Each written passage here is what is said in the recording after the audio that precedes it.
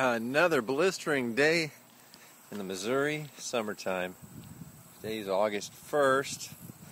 It's probably one of the hottest days of the year so far. But got a new load of wood. You have to stack that up. Another 30 pieces coming off the trailer.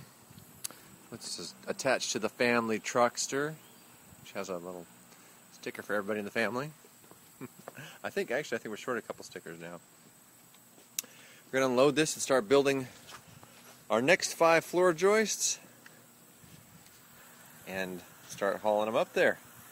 Do a little more video after we get a few more of those up there and we see how it's all starting to come together. More details to come.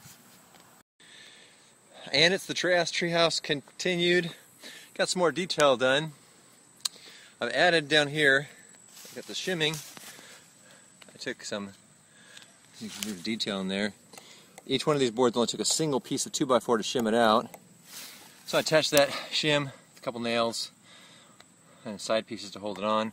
And then I measured between the top of the 4x4 corners here, but right up at the very top to see what it was where the joist was installed.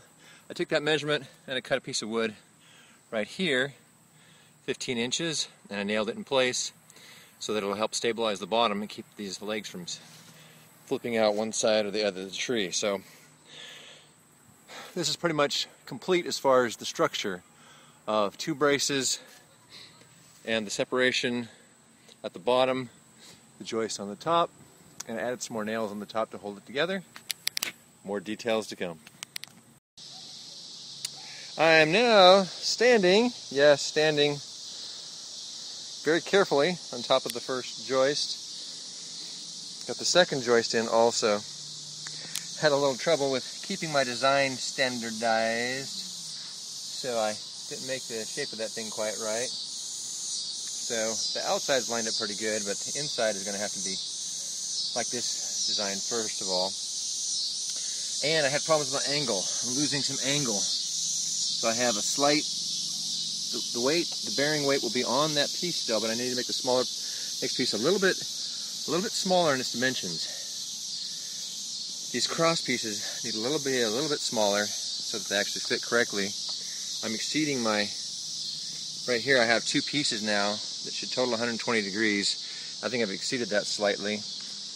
And or I just needed to move that out a little bit further from the tree. I think I started a little too close to the tree. So I'll have to compensate a little bit and see what happens.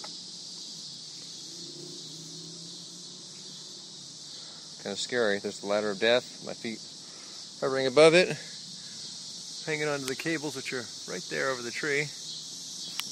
And this is me with sweat in my eyes, and it's time to go eat dinner. More details to come. Well, we're up to 3 joists now. 1, 2, and 3. And you can see the basic idea we have going on here. And it's not exactly the way I planned it to go, but it's fairly close. It's not too bad. It definitely could have been worse. You can see, if I hold this back enough, that this joist does not run exactly straight into that one, so I've overshot my angles a little bit. So the next floors I make will have to have slightly shallower angles for them to work. So it's pretty close, but we're off by about 5 degrees. So some minor adjustments to come.